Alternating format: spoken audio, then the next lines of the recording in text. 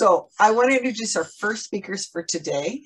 We're a little early, so you have a little more time than you thought, which is great.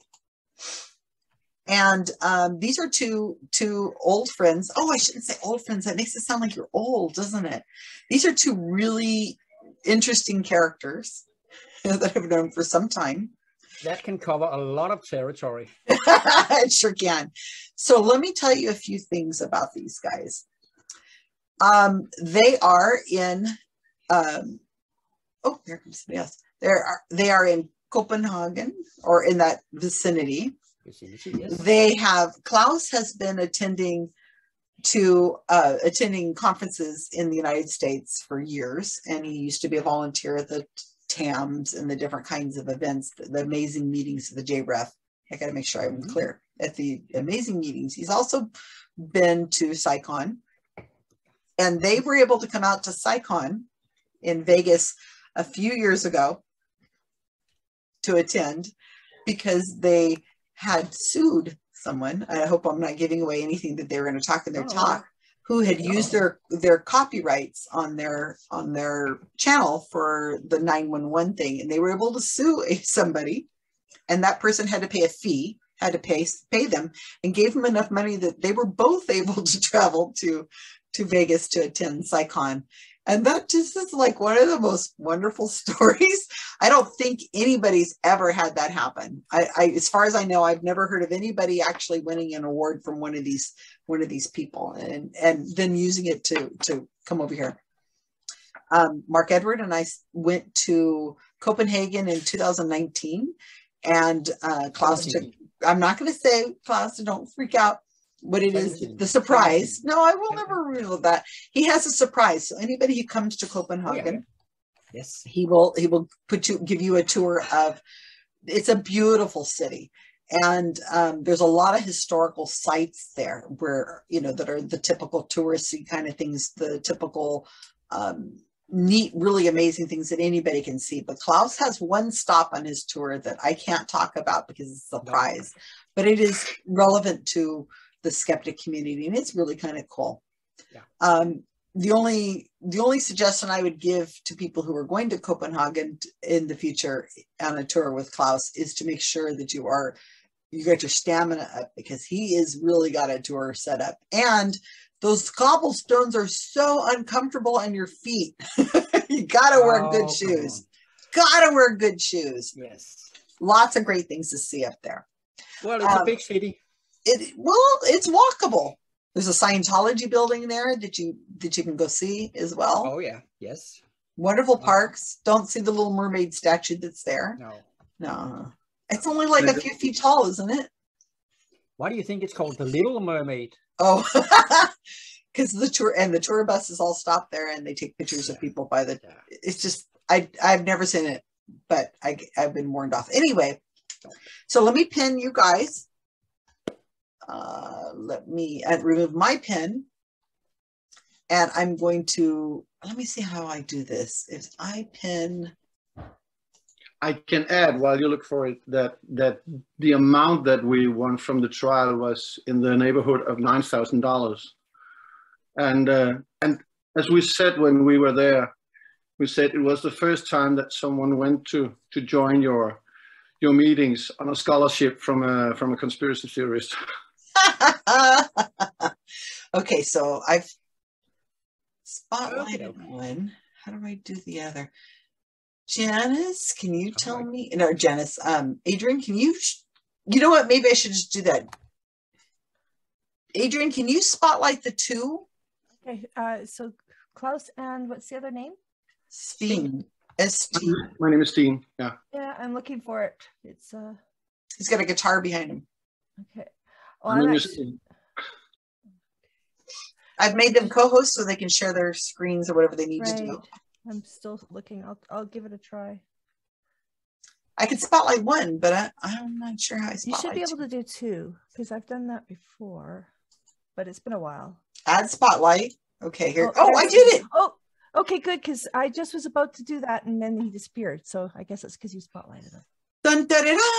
So you guys can, let's mute everybody, please. If you have questions, please go ahead and put them in your in the chat. And YouTube also will keep a track and see if there's anything there.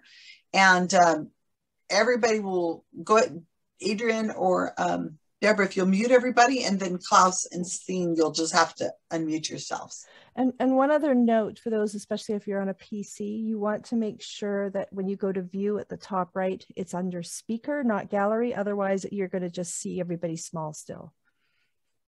Okay, put everybody under speaker. And then when we're done with that and we're ready to go back to the group again, I think you have to go to gallery so that you can see everybody in the little spot. That's correct, yes. Yeah, okay. I'm all ready. There's also going to be a PowerPoint as part of the picture. But just you've got permissions to make it that way, so go for it. Yeah. And if you have audio that you want to show, make sure that you click the button at the bottom that says show sound.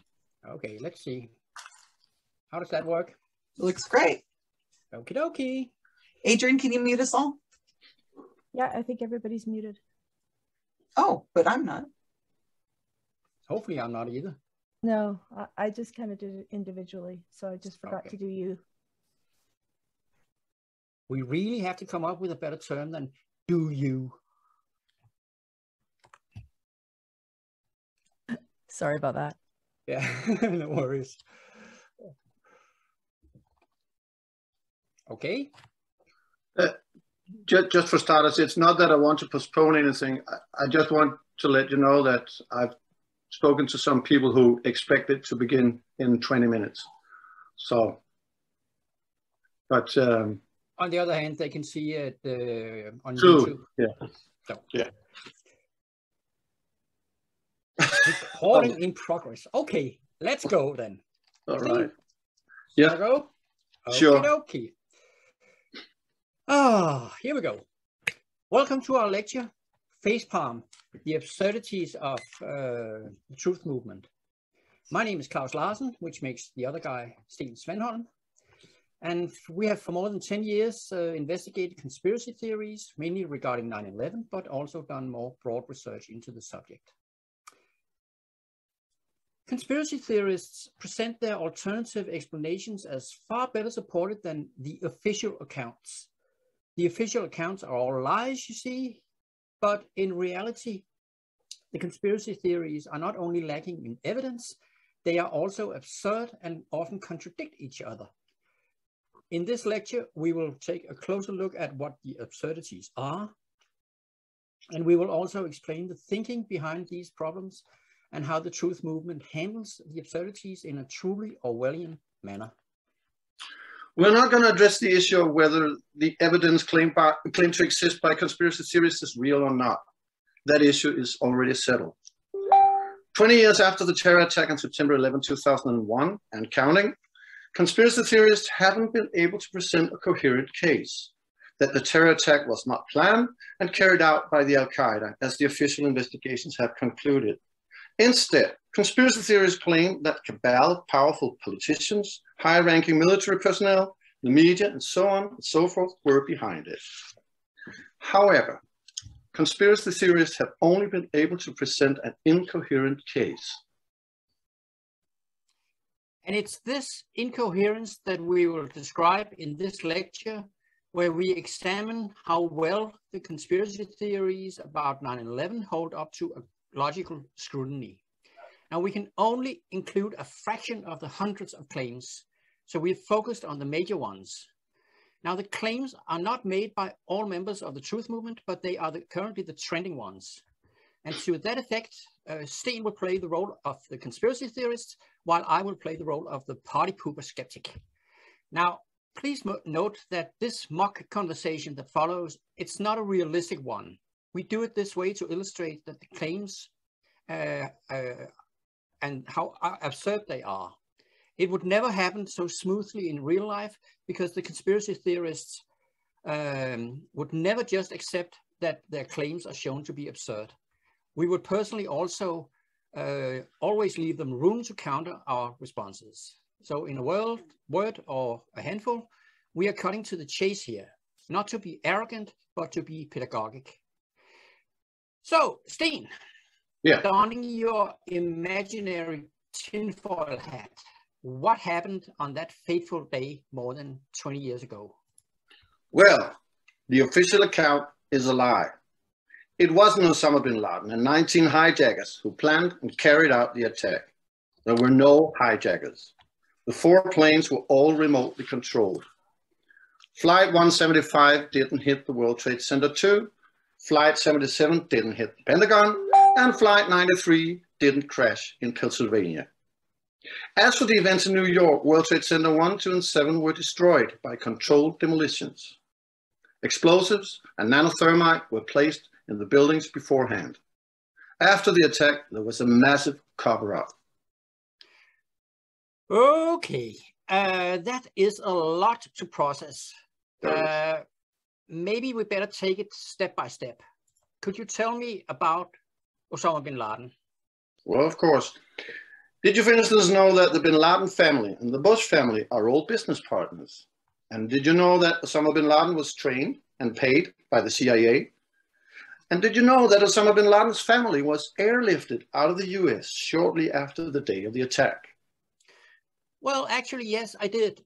But what I don't know is why you point to Osama bin Laden. Why is he relevant if he isn't behind the attack? A while ago, you dismissed Osama bin Laden as irrelevant. You said he didn't do it. And then you do your best to link him to the Bush family and to the attack itself. That makes no sense whatsoever. If you don't think that Osama bin Laden was behind the attack, any reference to him is nonsense. You are contradicting your own claim. Now, you also said that there were no hijackers. I did. Oh, sorry. In the time leading up to the attack, the CIA ordered visas for the 15 of the 19 people claimed to be hijackers. And also, the government procedures regarding hijacking were changed. So it would take longer for the authorities to intervene in case of hijackings. Furthermore, Vice President Dick Cheney was in control of NORAD, so he could make sure that the military wouldn't prevent the planes from reaching their targets. Yeah, but if all of this is true, it means that there were hijackers and that the planes were in fact hijacked. Otherwise, it makes no sense to seek to make hijackings easier, only not to have hijackers at all. What happened during the 109 minutes between the first hijacking and the last plane crashing, Flight 93? Well, one of the passengers on board Flight 93 made a phone call saying that he saw a gun. And Dick Cheney, he issued a stand-down order so that the planes heading towards their goals were not to be shut down, but were allowed to hit their targets. There was also plenty of time for the Air Force to shoot down the planes. And the air defense was even warned 20 minutes earlier than reported. Yeah, but again, all of this points to there being hijackers. Why would you issue a stand-down order if the planes were not hijacked? What about some of the passengers who called in saying that the planes had been hijacked? You know, it was impossible in 2001 to use a cell phone from a passenger plane. The reports of phone calls from passengers and of hijackers were all hoaxes. But hold on, didn't you just say that one of the passengers on board Flight 93 made a phone call saying that he saw a gun? You're contradicting yourself again. You know, perhaps we should just move on to the planes. If the planes weren't hijacked, what happened? Well, you know, all 4 planes were remotely controlled. As for Flight 93, it wasn't crashed by the hijackers as the official account claims. Instead, the plane was shut down. Did you know that debris was found at the crash site in Pennsylvania? No debris was found at the crash site in Pennsylvania. So Flight 93 was first remotely controlled, then shut down despite there was a stand-down order not to shoot it down. And then either they, whoever are behind it, removed the plane parts from Flight 93 from the crash site. Maybe it was shut down elsewhere where nobody discovered the debris, while a crater suddenly appeared out of nowhere. Or perhaps, I mean, did they dig the crater in advance, but fail to put plane parts in it? It doesn't make any sense, okay? Why don't we move on to Flight 77? Was there no plane at the Pentagon either? No, there wasn't. No plane hit the Pentagon. Flight 77's route towards the Pentagon was impossible. Nobody could make that sharp right turn just before the plane was supposed to hit the Pentagon. And also Flight 77 couldn't fly so fast, so close to the ground. The most damning evidence, however, is that no surveillance cameras show that a plane hit the building. But what about the debris from a plane found on the lawn at the impact site, as well as inside the building? Those plane parts didn't belong to a Boeing 757. They came from another type of plane. Let me get this right. You say that there was no plane at the Pentagon, but that something else caused the big explosion and the damage. Then they placed what was supposed to be plane debris from a Boeing 757, only they had prepared parts from a different type of plane. Why would they swap plane type? And, you know, also, why would they prepare and place plane debris at the Pentagon, but not at the crash site in Pennsylvania? And why would you remotely control a plane that wasn't intended to hit its target anyway? What about Flight 175? Well, it wasn't Flight 175 that hit the World Trade Center 2. The plane that came in was going way too fast for a Boeing 767. And also the plane engine found later in the streets of Manhattan wasn't even from the Boeing 767. So Flight 175 was swapped with a different plane type. One was that was moderated so it could fly faster than a Boeing 767, yet photos and videos clearly show a plane that is indistinguishable from a Boeing 767. What about Flight 11? Well, that was really Flight 11, only it was remotely controlled. So Flight 93 wasn't there, Flight 77 wasn't there, Flight 175 wasn't there, but was swapped with another plane, but right. Flight 11 was there. Okay. This is going really, really well. Not. What about the catastrophe in New York City following the attack? You said that the World Trade Center 1, 2, and 7 were destroyed by explosives and nanothermite placed in the buildings beforehand. Could you elaborate a little bit there? Of course I can.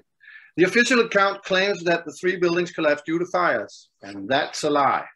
After the planes had hit the World Trade Center 1 and 2, the jet fuel quickly burned out, leaving only few small fires that couldn't have melted the steel. And when the World Trade Center 1 collapsed, the debris didn't damage the World Trade Center 7 much. Besides, steel-framed high-rises have never collapsed due to fires before. And that means it's impossible for these 3 buildings to collapse due to fires. Okay, so the buildings were not destroyed by fires, but by what? Well, you know, in the time leading up to the attack, between 10 and 100 tons of explosives and nanothermite were secretly placed in all 3 buildings. This was done by people posing as maintenance workers. Wait a minute. There were usually many thousands of people working in the buildings, and none of them discovered anything unusual? Okay. You mentioned explosives. What about those? Well, many witnesses heard explosions and saw flashes of light. And photos also show symmetrical dust clouds emerging from the World Trade Center 1 and 2. Those flashes of light and dust clouds are signs of controlled demolitions. And also, all 3 buildings collapsed suddenly, symmetrical, in free fall, and in their own footprints. The concrete in World Trade Center 1 and 2 was pulverized, and the steel was fragmented. You can see this easily when you look at the photos and the videos from the collapses and compare them to big buildings being destroyed by controlled demolitions. Let me get this right. Someone, they, secretly planted explosives in buildings filled with people who didn't notice. A procedure that usually takes months with full access to every crook and nanny in the building and makes a lot of noise drilling holes for the explosives. Then they deliberately waited 56 minutes and 102 minutes after the impact of the planes to detonate the explosives, all of which was captured on many videos and seen by millions of people all around the world. Yet, nobody on that day or in the months, even years after, saw the destruction of the buildings as controlled demolitions. You needed to be told that the collapses were indistinguishable from controlled demolitions. Now, you also mentioned nanothermite. What is that? Nanothermite is a compound secretly developed by the US military. It can melt steel, which is what caused the 3 buildings to collapse, along with explosives, of course. And in the months after the catastrophe, there were pools of melted metal at ground zero. You know, Niels Harrit, the Danish professor emeritus of chemistry, he has found tons of unreacted nanothermite in the dust from ground zero. So they planted both explosives and nanothermite in the buildings, yet when the buildings were demolished, they looked like buildings being destroyed by explosives only. Why would you use nanothermite? You know, what about the cover-up then? Who really did this?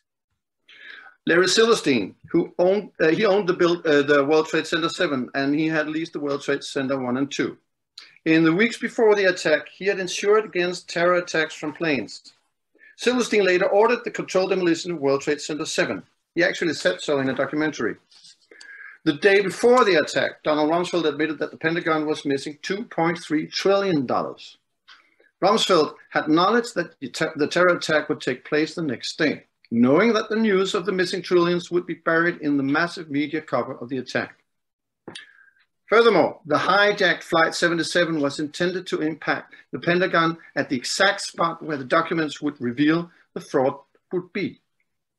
The impact and the subsequent damage and fires were then to destroy the evidence. The missing money was used to wage war in Iraq and Afghanistan. You know, the media was in on it too. For instance, the BBC, they revealed on live television that the World Trade Center 7 had collapsed 20 minutes before it really happened. So Larry Silverstein, Donald Rumsfeld, and the BBC revealed the plot as well as their own involvement in the world's largest terror attack. Why would they do that? I mean, the people behind it, are they morons? Also, you said earlier that Flight 77 did not hit the Pentagon, but now you do. Did Flight 77 hit the Pentagon or not? How can you call this a cover-up? Well, it is, or it was. For instance, it took several court trials to release images from the surveillance cameras from the Pentagon. And you know, no images showed a plane.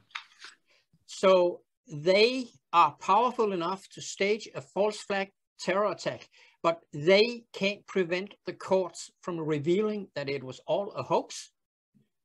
Furthermore, if they can place plane parts that didn't even come from a Boeing 757, but they can't make some fake photos of a plane. You know, I hesitate to ask, but do you have more? Of course, I always have more. You know, Osama bin Laden, he wasn't wanted by the FBI for 9/11. And the video of him, Osama bin Laden, admitting to the attack, it was faked. The translation was a hoax. He didn't admit to the attack. And also the person in the video, it wasn't even Osama bin Laden. Hold on. They can produce a fake video of Osama bin Laden, but not fake photos showing a plane at the Pentagon. Also, if the video doesn't show Osama bin Laden, it's irrelevant what the person says. It's only relevant if the person is Osama bin Laden.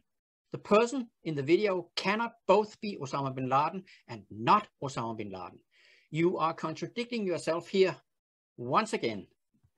As for the warrant, they can stage a huge false flag operation, yet they can't get the FBI to issue a warrant for Osama bin Laden's arrest. I mean, who are they? Are they completely powerless? Yeah, but you know, people have been killed for knowing and revealing the truth. Yeah, well, the most known people claiming that 9/11 was a hoax, they're still alive. Alex Jones is alive. Richard Gage is alive. Christopher Berlin is alive. Eric Hofschmidt is alive. Niels Harrit, whom you mentioned before, all are known because they have exposed the hoax, yet they are very much alive and active 2 decades after the attack. They, whoever are behind it, seem to be killing the wrong people. You know what, Steen? I think we are done here. I think so. Yeah, fair enough. So, well, while Steen takes off his imaginary tinfoil hat, allow me to summarize what the truth movement overall is claiming. The terror attack on 9/11 was a huge false flag operation planned and carried out by a secret cabal. The cabal is omnipotent. The plan happened without anyone spotting it on the day or in the weeks or months after. But the cabal is also at the same time so incompetent that all you have to do is Google to find evidence to reveal who did it and their whole plan. A plan that makes no sense whatsoever and even contradicts itself. I see that Steen is back from the rabbit hole. Bring it on home. Yeah. Did I win an Oscar? No. Any No. movement will, of course, have its point of disagreement. You know, the animal rights movement, they cannot agree on which animals should have rights and which shouldn't. And the feminist movement cannot agree on whether Muslim women wearing hijabs is a good or bad thing. And the skeptical movement, they can't agree. We can't agree on whether to include religious believers or not. But the points of disagreement pose a different problem for the truth movement. We're not talking about disagreements on ideological issues or technical details. No, here we're talking about whether physical objects were present at a specific place at a specific time. Either there were hijackers or there weren't hijackers. Either there were planes or there were no planes. The truth movement has decided to accept all viewpoints on all issues. It doesn't matter if you believe that there were planes or if you believe there weren't, as long as you believe that the official account is a lie.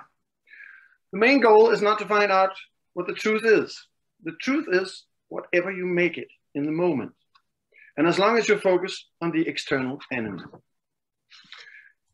Even the truth movement fight among themselves, sometimes literally, over which truth is the true one.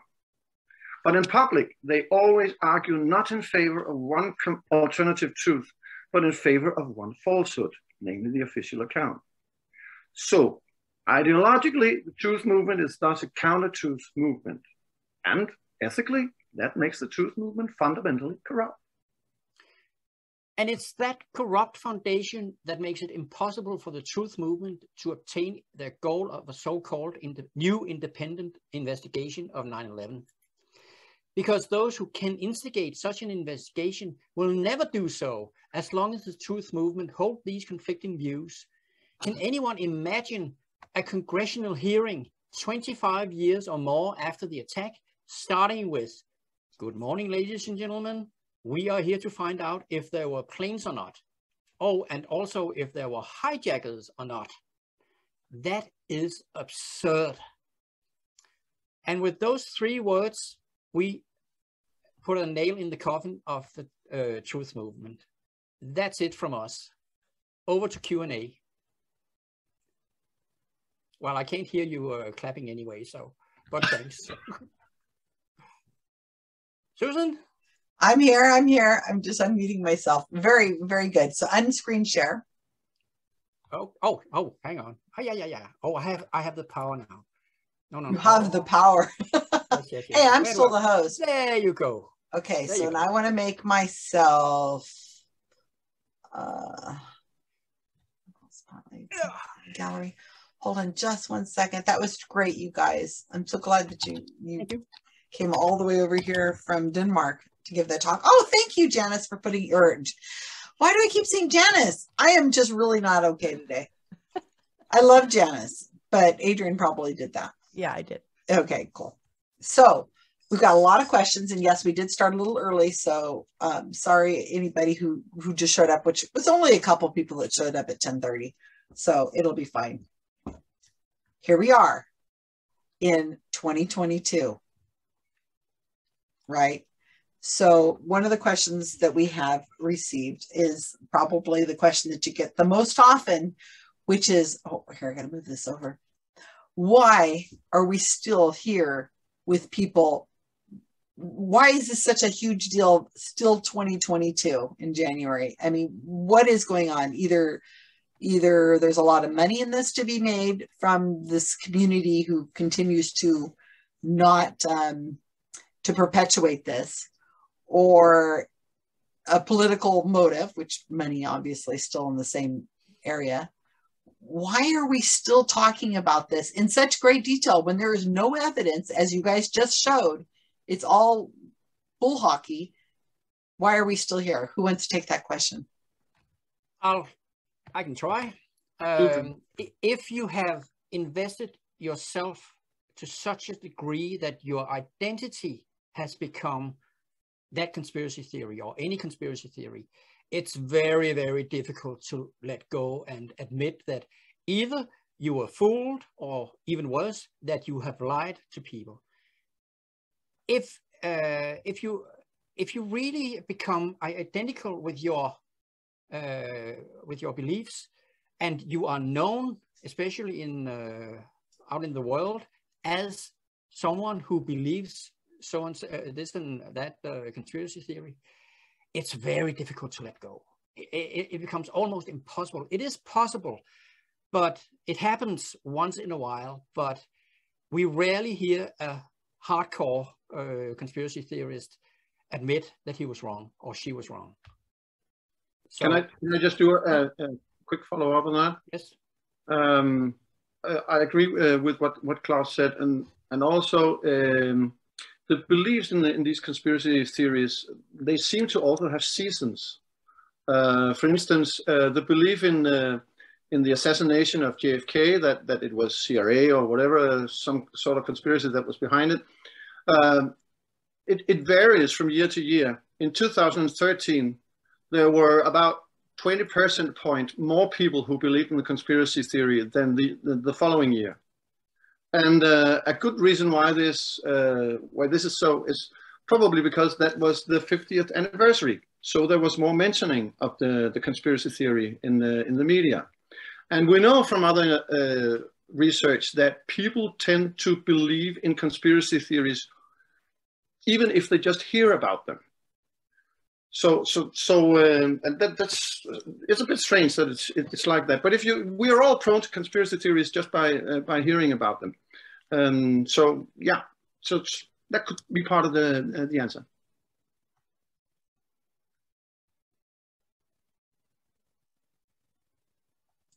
I'm sorry, I muted myself just in case there's noises in my background. Is there money in this? Yes, to some extent. For instance, the largest, for generous amounts of the largest organization, Architects and Engineers for 9/11 Truth, they paid for an investigation done by Leroy Halsey from the University of Alaska in Fairbanks. He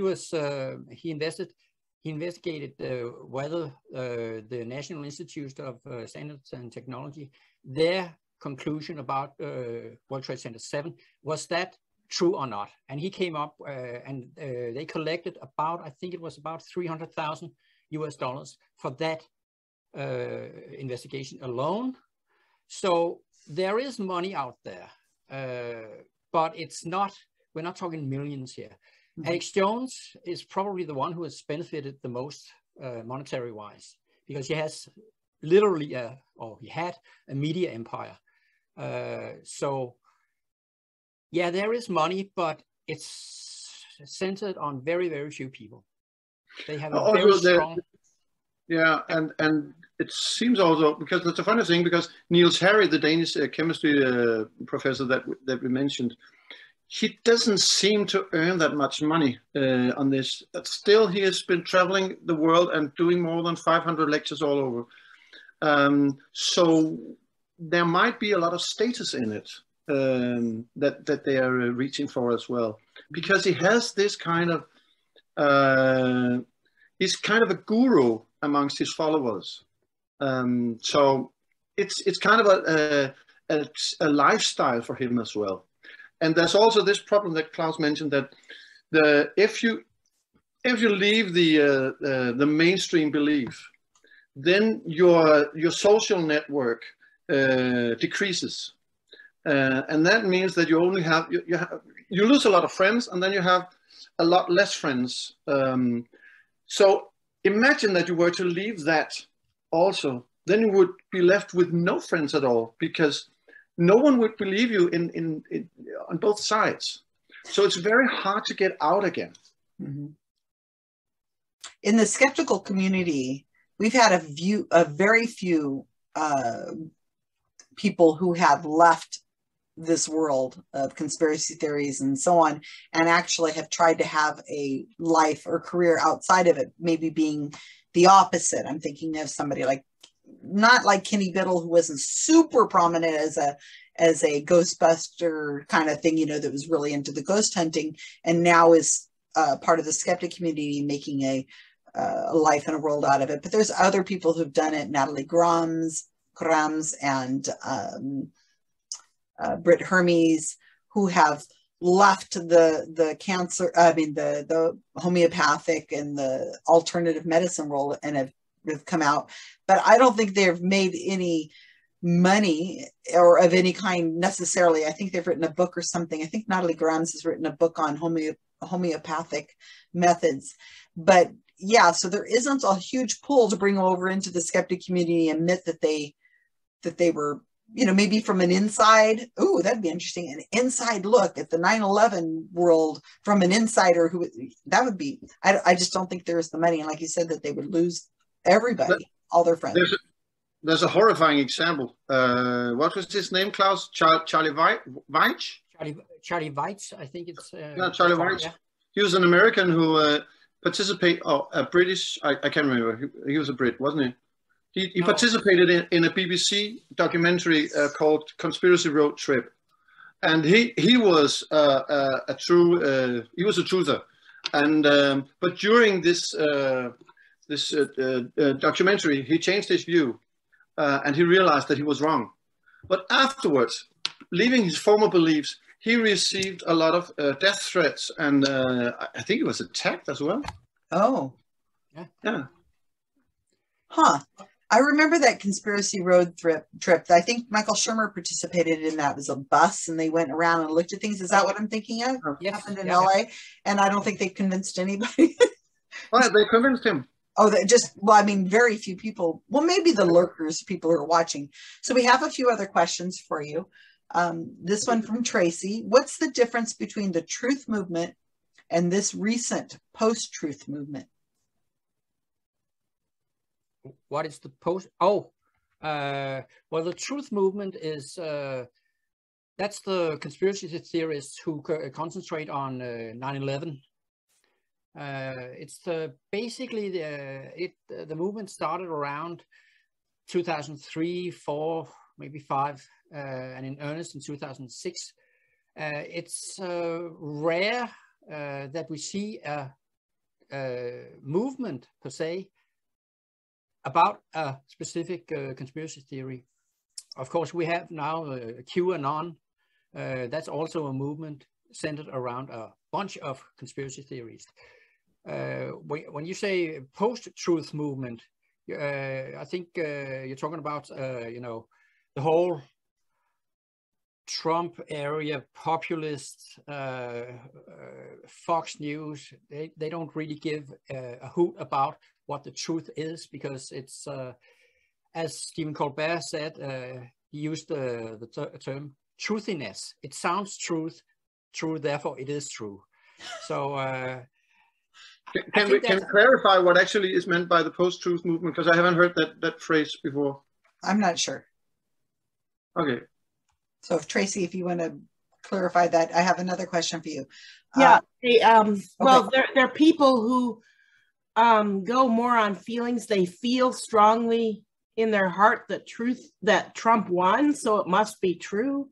That's what I've heard, but I'm not an expert on this, but they put feelings ahead of facts. Thanks. Well, that's general to that's not specific for post-truthers. The original truthers do the same. Mm-hmm. Yeah.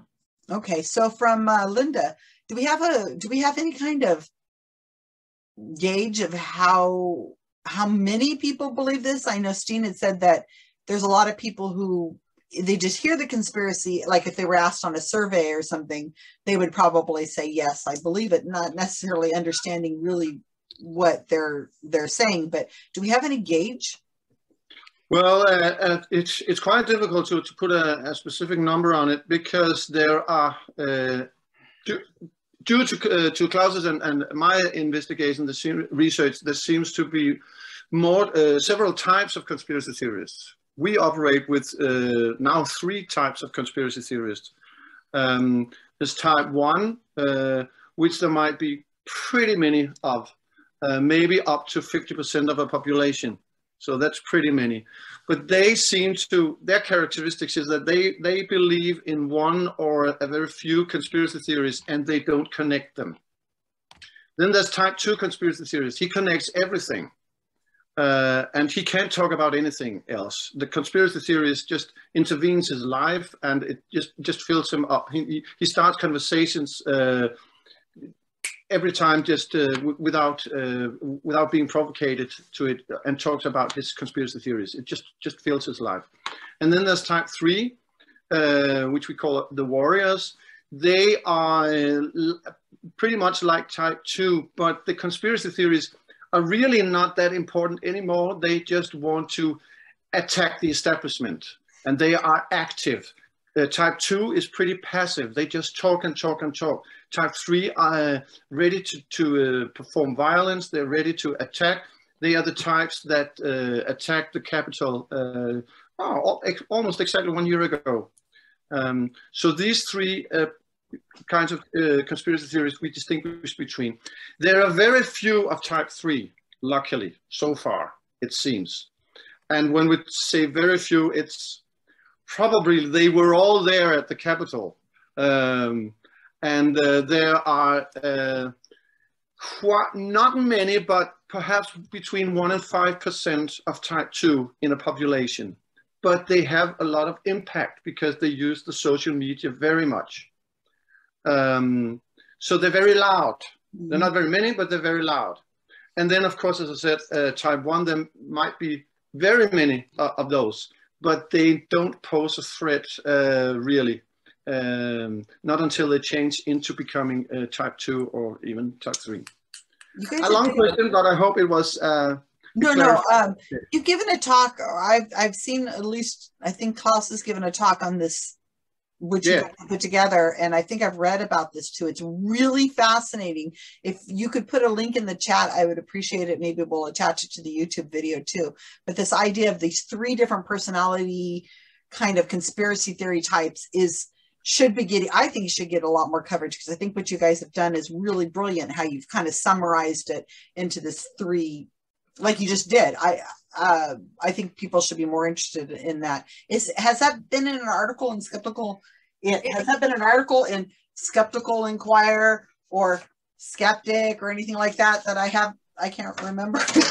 No, not yet. We are putting the finishing touch on an article about the 3 types and possible subtypes as well. Coming soon. Okay, yeah, I think it's really brilliant the way you guys have done that, and let's get a link to that in the chat if we can. I also can I interrupt for a second, sure. Susan? I've just been notified by Jeff and Rob Palmer that apparently chat has been disabled for many people, and we don't know why that would be. That is Jeff, weird. would you know how to enable that? Like, where is that? I just wrote testing. So it's okay for you? Yeah, it's okay for me too. And we've obviously been getting some, but we're just getting feedback now that people can't. Deborah says she can chat. But we're all hosts, so. Mine just says chat disabled at the bottom. Yeah, so I get that all too. the hosts maybe are okay. So chat is disabled for anybody who's not a host, but that's odd because they've been able to chat earlier. I didn't check. They were, so something happened. Something got pushed, or it just clicked wrong in the system because it happened. I went out of Zoom back and forth, didn't make a difference. And I was wondering if it was only me, but apparently not. Yeah, and Jeff just sent me a thing as well, so that's how I knew it was not just okay, we'll see what we can do here in a second. So if you guys have a question, also the YouTube channel is open. You can write there. I can also channel your thoughts. So that's another thing is... So I found it. I fixed it, I think. Can people try putting stuff into chat? Yeah, it's fixed now. It's fixed. Thank you. So for future reference, what was that? Where'd you do that? I did that in the chat box. There's a little dots down at the bottom, and it says participant can chat with, and no one was checked. And I don't know how that happened. It was obviously an accident. Yeah, somebody who was an administrator must have done it, because Yes. that's not the selection that we have. It only says safe chat. Yeah. Yes, Interesting. and so yeah, people who are hosts or co-hosts can see Okay. that. So I just changed it to Thank you, everyone, guys. and it should be work. So Thank thanks you. for letting us know. That's one of our flummoxes. You got to have a few when you're doing something live like this. No, you're not thinking. It's a conspiracy. Well, somebody's already suggested that in chat. Really? Yes, Conspiracy. it's a conspiracy. Your volume is lower, and you were playing the rational person on the discussion, and his was actually louder. Steen's was louder. So it was suggested that it's a conspiracy that, and it's a good point, because this anti-vaxxer community, they're loud. They look like they're loud. everywhere. Yes. They look like they are the biggest group, and they're not. They're not. They're a little tiny world, and people don't want to intercede. They're like, okay, I got my vaccines. I'm not dealing with that person over there, and it makes them look like they're prevalent when they're not. Well, we have things are going to change on social media. We have sources everywhere, Steen and I, and our sources in the Danish government tells us that there are something in the pipeline, both for Denmark, but also for the EU, the European Union. Something will happen. We don't know what will happen, but it's not gonna. There will be some rules or regulations coming up. What they will be. So wait, just for 9/11 truthers, or no, for fake news or okay? Is this in Denmark? You're saying it's all for the EU? For the EU, probably. It sounds like a conspiracy, something I should know about. No, it's called politics. Oh, so I got a couple more chat questions, which is nice. We went a little early. Thank you for bearing with me and doing that. It allows me to get a few more questions in here. Tracy has a question that says, can you give resources for learning how to check sources to distinguish fact from fiction, especially learning how to critically fact check internet sources?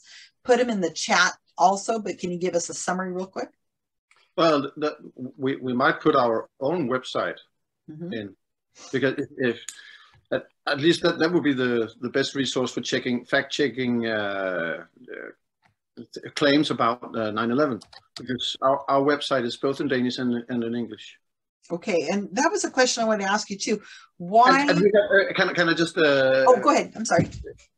Add to that on our website, there's a whole lot of resources under the menu. What's it called? Documentation. Yes. Yes. So because we collect a lot of all kinds of research that is relevant for 9/11, but also in a more broader scope around conspiracy theories in general. Fantastic. So one of the questions that I want to ask is, you guys are in Denmark. What the heck that you're experts on something that happened in the United States? Is there you had a nice summation for that? Oh yeah, that's due to the guy we mentioned, Neil Territ, because he was very he got a lot of media attention in Denmark when he published his report about nanothermite back in 2009. So that actually made Claus and I sit down and just think we got to do some sort of debunking, because debunking sites were only American at that time. But we've got one of the big shots here, so we have to act on that. Also, I was living in New York at the time of the attack. Oh. So when I moved back to Denmark a couple of years later, I ran into some truthers. They were having a demonstration at the main central square in Copenhagen, and each one by one, I spoke to them. One by one, they lied to me. And that is a very, very bad idea. Sorry for using the F word. I know it's, don't fucking lie to me, okay? That pisses me off. So I went back and I wrote an article about it, and Steen saw the article, and we began to, and that's how we basically met each other, and we decided to create 911facts.dk, and as they say, the rest is history.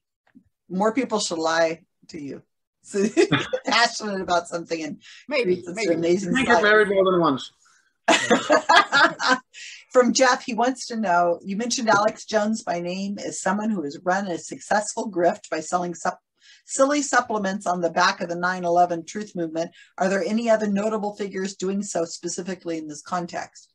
You're skipping a question, Susan. That was, I know. That one from Cherry. Oh, okay. I will. I'll come back. Okay, great. I don't know what what your feet. Come on now. Well, architects and engineers for 9/11 Truth, they have these pledges for money for various projects. It doesn't seem as, I mean, the leader or then leader, he has now left the organization, Richard Gage. He had a pretty neat annual salary with money coming in from supporters, truthers. But they are not selling projects or products per se. Alex Jones seems to have cornered that market pretty well, at least in the US. We're not familiar with anything similar of that magnitude in Denmark or in Europe. But we do have conspiracy theorists, especially during the pandemic, who are trying to sell or either products or lectures or classes on how to improve your health without these without the vaccines. So yeah, there is a market for it, definitely, in conspiracy land. Okay, let's go back to Sherry. She says, is there an effective way to reach those who believe in conspiracy theory to encourage them to look at the truth? Where, for instance, when we're talking to family or friends, you only just have like a minute on this one. Well, the short answer is no. And I think there will be something, as we will write about it in the same article that we mentioned earlier. There is a pretty effective way of talking to them and debating with them in order to narrow it down. And we're going to be writing about that too in that article that we mentioned. But it's very, very, very, very difficult. It's not impossible to make them realize that they are on the wrong path here, because it has, as I said earlier, it comes at a very big cost for them to leave the path that they're on now, because it's such a narrow path, and they would have to. I think that what you need to change that path would be some sort of a revelation to go into following another path, and that might even not solve the problem, because that would be changing one strange or crazy belief with another crazy belief. So it's close to impossible, and the motivation probably has to come from within. And how do you put that into people? We're still looking for I don't think there's an easy way. I'm glad you said that, because I hear this question all the time about what can we do for these people, and there really isn't much you can do. The only thing that we can do, I guess, is to try to get them before they get into the rabbit hole with great information, critical thinking skills, and so on. I guess that's probably where we are. Is we're going to lose a lot of people to these kinds of things, but let's make that pool as small as possible by trying to inoculate people before they get to that. I do love, however, have you, if any of you have seen, what's his name, Matt Dillahunty, when at the Atheist Experience, the way he answers this when people ask similar questions is that if they're closely related to you, if they're family, if they're friends, avoid talking about it. So try to talk about something else. Talk about things that connect you, that makes you feel good together. Because, especially if it's, because there are too many emotions involved with this. And I think the same piece of advice goes with people who are in the United States who are split between Trump voters and not Trump voters. I can only imagine how terrible it must be for you. It is. And I guess remember the good times, keep the communication open if you can, and it keeps you, and you can healthily do it. So I need to end it because it's time. And that was terrific, you guys. Thank you so much for coming all the way from Denmark. It's one of the only times we can do something like this is during a pandemic, I guess, because we have to do it this way. But I really appreciate it. That was very informative. It's very important what you guys are doing. Lots of great lessons. Put all the links that you want in the chat, and I'll try to get them on the videos that we have that are coming up too. So everybody, please check out their website, check out their work, and I'm looking forward to that article coming out for sure. Thank you very much for having us, and lovely to see and hear your voice again, Susan. Yes, please stay around if you can. I know it's late over there. We will. Okay, fantastic. So let me